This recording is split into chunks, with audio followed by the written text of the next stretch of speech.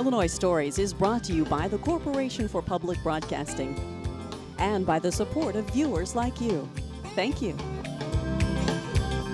Hello, welcome to Illinois Stories. I'm Mark McDonald in Havana, in front of the oldest existing business in Mason County, the Mason County Democrat. And it's owned by the same family that owns the oldest established business in Fulton County, the newspaper up there.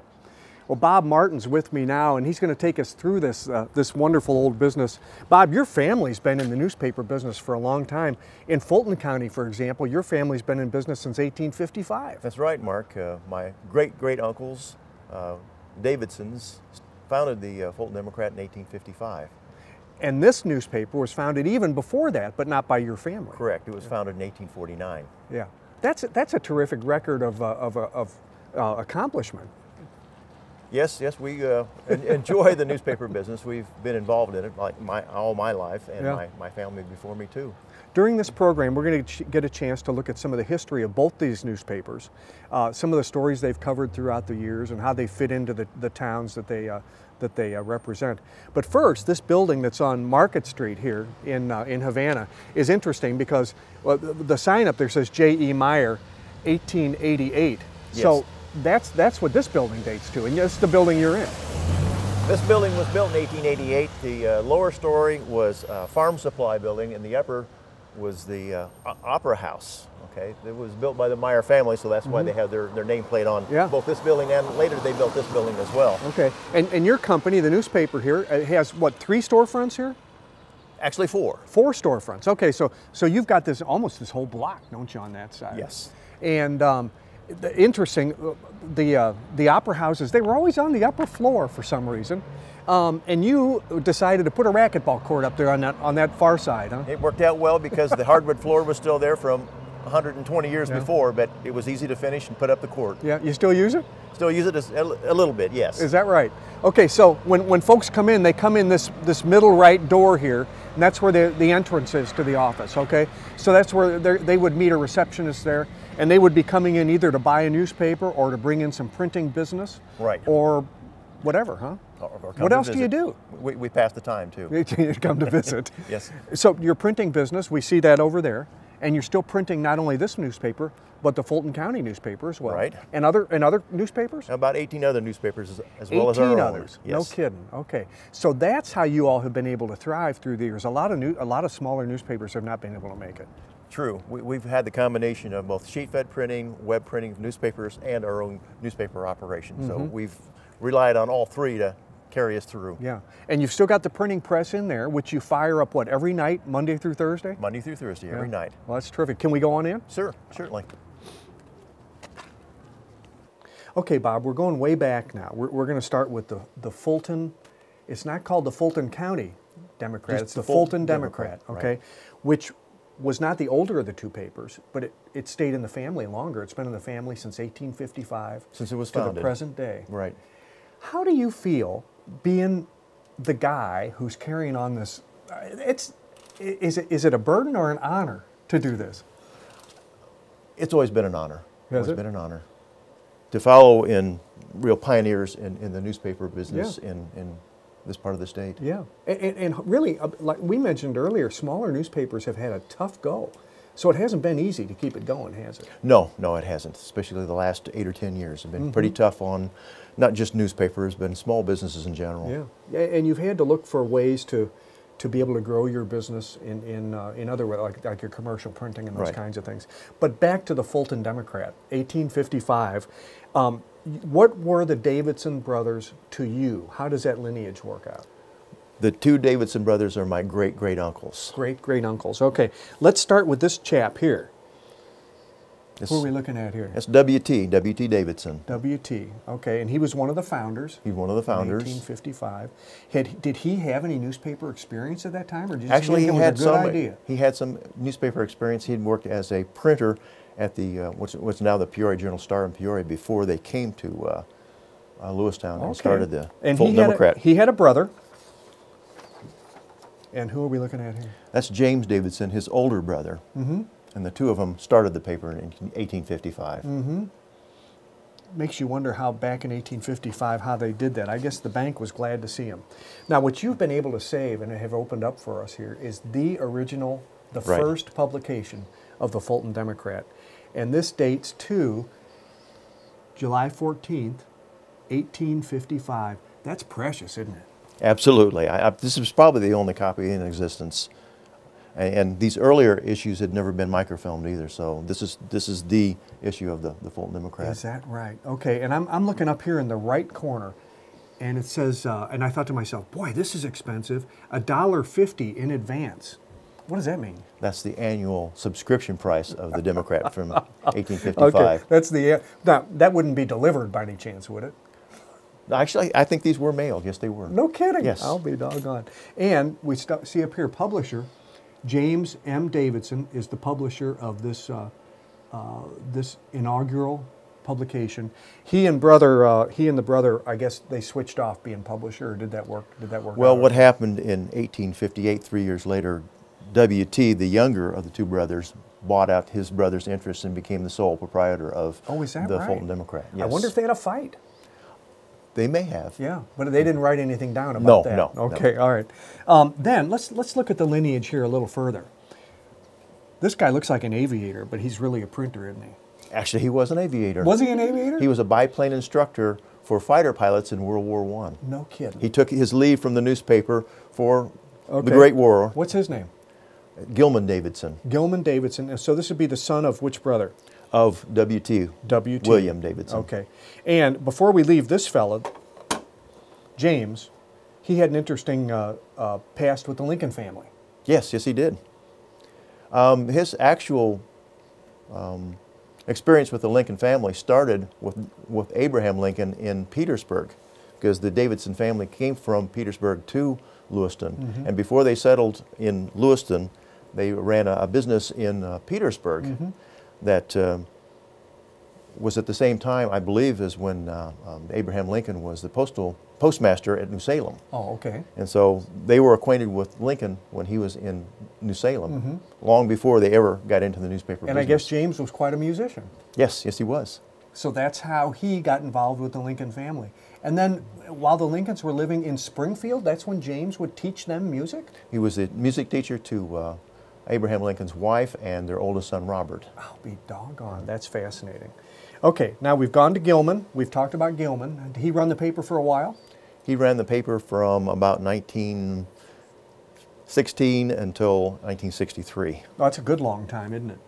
We also have a picture of him here at the press. This is Gilman, I think, right?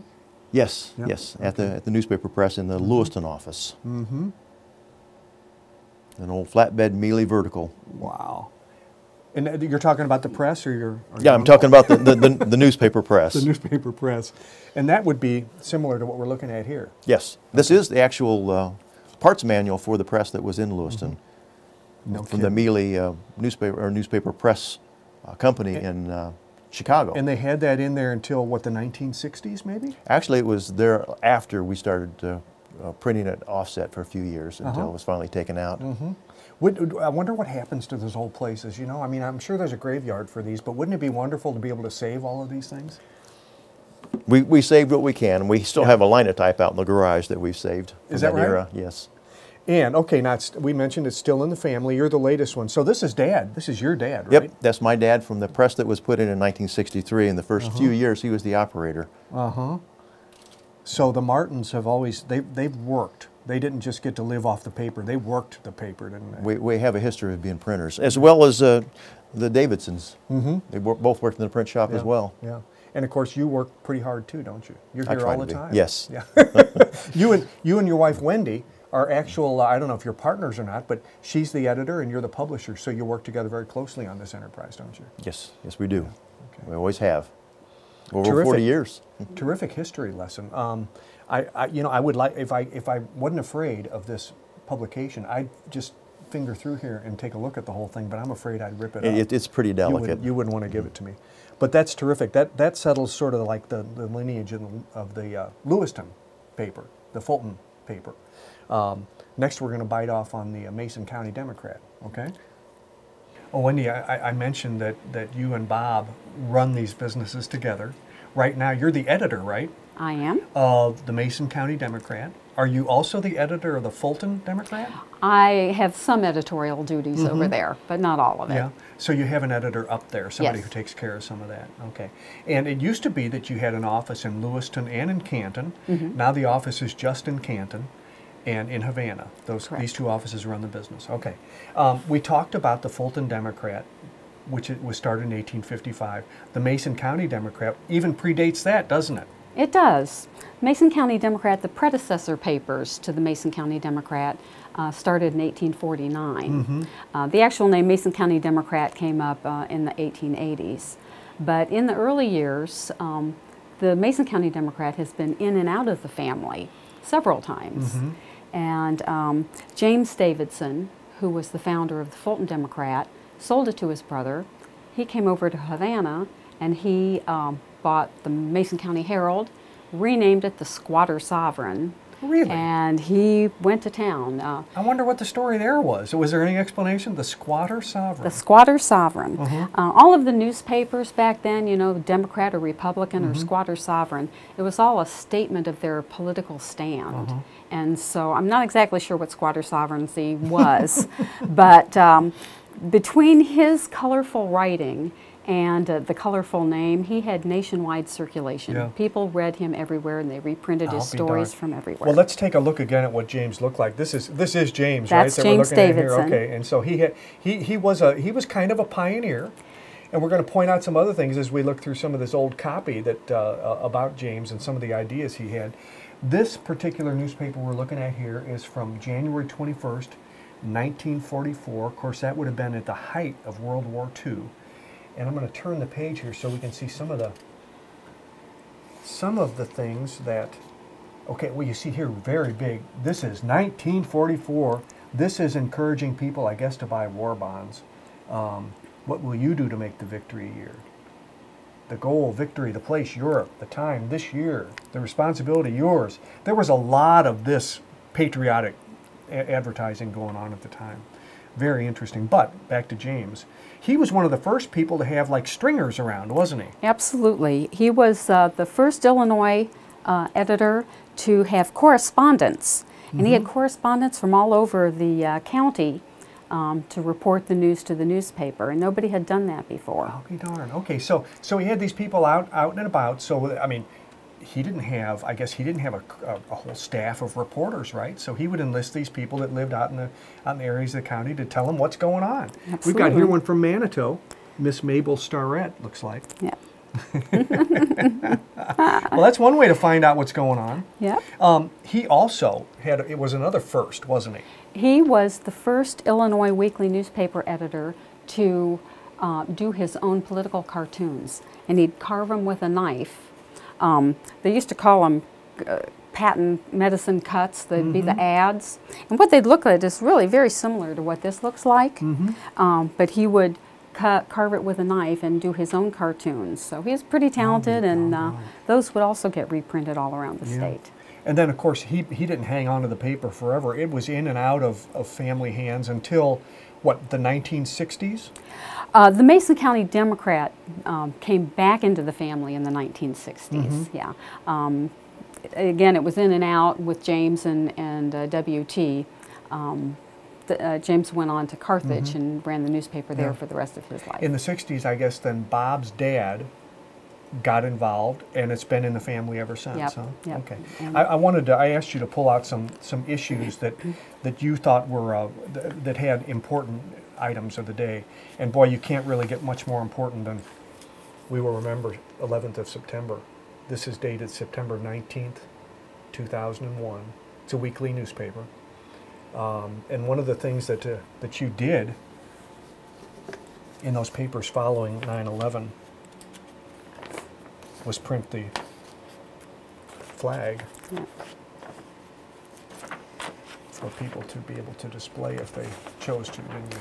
This flag, we always ran this flag for the 4th of July and inserted it in the papers, and we had advertisers who would help support it. But for September 11th, we just reprinted the flag and put it in so everyone would have something to put out. And, you know, as a weekly newspaper, the one advantage was that we had that whole week to be able to say, this is what happened and this is how we responded. And so that whole story is about the prayer vigils, and the Mason City had a big event going on and a big parade. And the last entry in the parade was the fire truck, and they draped it in black for the firefighters of New York. So it, you know, maybe we're a weekly, but the timing was perfect to provide the story that said, this is how it happened here. Yep, yep. Thanks. Okay, Wendy, we're looking at the creation of a printed item now. This could be a newspaper, or it could be commercial work, right? But this is going to get printed. What is she doing? Well, she just laid the flats on the camera, and the lights will go on in a minute, and they will take a picture. Well, somebody's in the darkroom taking this Somebody's picture? in the darkroom. They've just exposed it. She knocks on the door to let them know she's ready. Okay. So they've just taken the picture, and they've got a piece of film back there that they're going to put into a processor, and this is the processor, and the film will be coming out of here. So it gets developed very quickly. Yeah, well, it gets started through. It takes several minutes for each page to come Here through, comes but one here's right a page now. that was shot a few minutes ago. Okay. So it's coming off of a dryer right now. And this page is what is going to be go on to what we call a plate, and that's what goes on to the newspaper press. Oh, okay. So it's a several-step process. And the plate, those plates are actually very thin aluminum, aren't they? They are aluminum, and they're photosensitive, just like photo paper is when you're making pictures. So it gets exposed under a special UV light, and then developed. Lots of photography related things here. Here comes the light, and taking the picture. Okay, So- picture's been taken, it's getting developed, and it's going to come out here. And then we're going to take these I'm not sure what this All right, material negatives. is, but negatives, These and are we'll make a negatives. plate. Yep. Let's go make a plate. So Okay, Wendy, we saw the negative come out of the dark room, and it was on like a plastic, some type of thing. But Ryan here is getting out aluminum sheet. this is called a metal plate. It is metal made plate. of aluminum, and it's got a light-sensitive surface on it. It's all blue right now. Now he's going to take the negative and put it on top. Okay. He's going to turn on a vacuum on the back of it. It's going to suck that plate down as hard as it can to the surface, and it's also going to suck that negative onto it so that it's going to get as sharp a picture as it can. Okay. He's going to flip this over so that he can expose it. So here's the vacuum frame. That's sucking all the air out of it. That's sucking It wants the to be air as out. flat as possible. on Right, there. so that Okay. it's going to be nice and crisp and clear. And as soon as the air is all out of it, he's going to flip it over and he's going to hit the exposure. We're going to see a purple light coming off the bottom. That is the UV light that exposes this material. So with that negative on top of there, you know, the negative has white parts and black parts. So only the white parts are going to get exposed. Okay. So when he takes that out, that's the part that's going to show up, and actually it'll be the part that stays blue. So And the humming sound that we hear is that vacuum. It's sucking the air out. that's Okay, the all right. vacuum. Willie, go ahead and just do it. Okay, that's the flip you were talking about. Yep, Okay. there's the flip, and now he's going to expose. Okay, you see the ultraviolet light in the bottom. Okay. So it takes about 6 seconds for it to expose. And then you and I are going to have to scoot just a little bit. Okay, we'll get out of the way then because he's going to do you pull start at that end, out. Willie? Huh? This end is... Okay, we Okay. don't. We're good. All right, we're good. All right, we're not in the way. That's good. Okay. Okay, so it's been exposed now. Go ahead. Okay, turn it back over. Yep. And let's get it in there. Okay. He's actually going to make, those 4 negatives will make 1 plate, huh? Okay. Here comes the aluminum plate, and we'll get out of the way so we're not, come over here and take a look at it. You can hear the aluminum, can't you? It's real Yeah. thin. Makes an interesting noise. Now it'll take about a minute and a half for it to get all the way through here. But it's developing it just like you would develop a picture at the drugstore. Make the print. Okay, that didn't take long, Wendy. Nope, takes about a minute and a half. Yeah. And it's all ready. And then this is ready. It has to have just a few little adjustments made to it, and it goes straight on the press. It does go straight on the press. I want to see how that happens. Well, it has one more step before it's got to crimp the edges. Now, that thing's not hot or anything, right? Nope. We can pick it up? Nope. So you can see it drying. I can. The light kind of glimmers on it. It is drying. Okay. And it's ready. And you can actually hear the aluminum, and if you rub your fingers over that, it doesn't disturb it at all, does it? Nope, it's like a picture, like a photograph, so it's not going anywhere. Well, Bob, we're in front of this. This is, I call it the monster, because this thing takes up most of the room. This is your printing press, right? Yes, it takes up quite a bit of space. Yeah. What type of printing press is this called? This is a cold offset newspaper press. Cold offset newspaper press. This is probably new from what, 10 years ago or 15 years ago, something like that? Half the press is newer than the rest. This is about 10 years old, and this is probably about 18 years old. Okay, all right.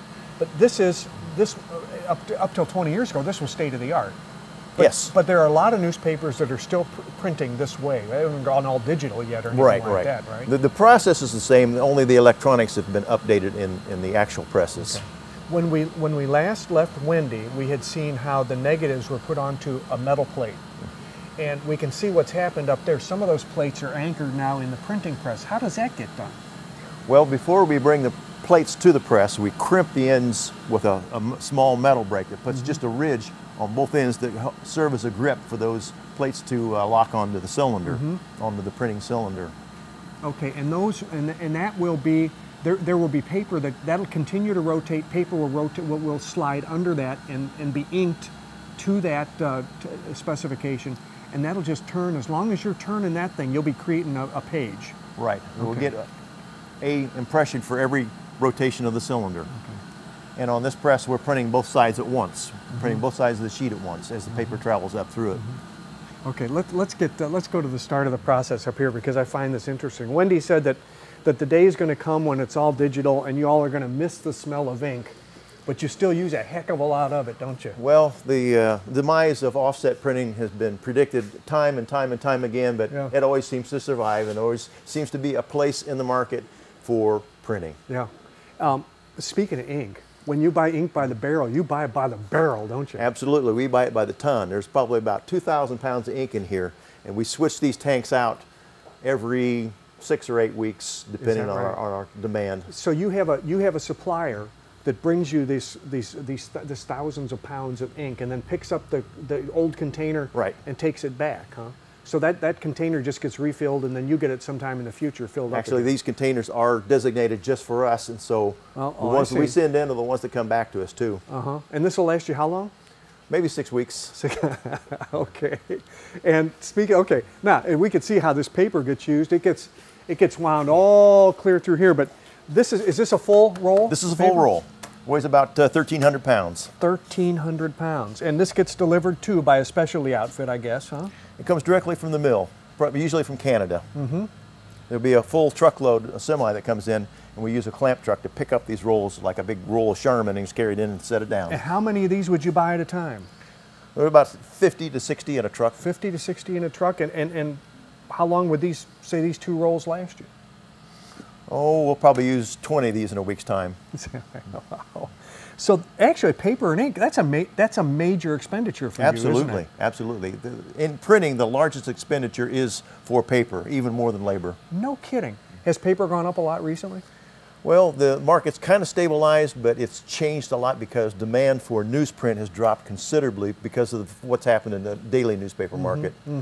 Yeah. Well, a lot of those have either stopped or they've cut way back. Yeah, they don't print nearly as many demand is pages way as they down, used so that's to. created a lot of contraction in the newspaper market itself. itself. It could be good for you. Could be. Could be. Yeah. Now, explain to us as we walk by here, what's going on? We're going to see this thing run, but right now it's kind of quiet. Well, these units here, the Martin automatics, are what are called flying pasters. And this allows us to continue running the press without shutting down when we actually get down to the end of a roll. It makes a switch from the core to the full roll without stopping, without even slowing down. Okay, all right. So that helps you, that just keeps the paper rolling. That lets you feed, right? Yes, it keeps production rolling. Okay. Is this the same? Same thing. Okay. And then the paper is going to eventually find its way into here. And what is this part of the printing process called? Well, this is a 4-color printing unit. It starts with red, then blue, then yellow, and black. Those 4 colors produce full color. The combination of those 4 produce full color. So this is just an economical way of producing full color. The other units are capable of doing it, but this is a much simpler process. Okay, that creates your color, and then this from here on out just creates the number of pages that you're going to end up with. Correct. Is that what either goes black on? and white pages, or in some cases we put spot colors on, just maybe a red or a blue or a orange, just one color rather than doing the full color. Okay. And when you end up with a product, this would be this is not a newspaper, but this is a circular, I guess. This little booklet. Yeah. You did this for the Shriners in Springfield, and you also would take this into the next room then, and you'd staple this and trim it. Trim the 3 and sides out. You'd have a nice little booklet. Right. Hey, thanks to you and Wendy for all this. This has been terrific. It's been a pleasure. Thank you. As you might suspect, when the Martins cover news and special events in Mason County, they take a lot of pictures that you'd never see in the newspaper. So one of the things they do is in the office here, they have a slideshow like this, the flood of 2013 going on, and another option they have is a projector. You can see these pictures, these left pictures that aren't in the newspaper, from the street, Market Street in Havana. With another Illinois story from the oldest existing business in Mason County, I'm Mark McDonald. Thanks for watching.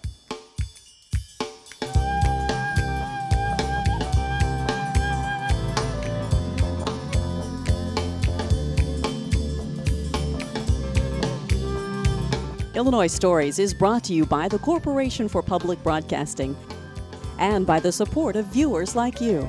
Thank you. For a DVD copy of the program you've just seen, send $19.95 to Network Knowledge, P.O. Box 6248, Springfield, Illinois 62708. Be sure to include the program name, subject, and when the program aired. You can also order with your credit card by calling 800-232-3605.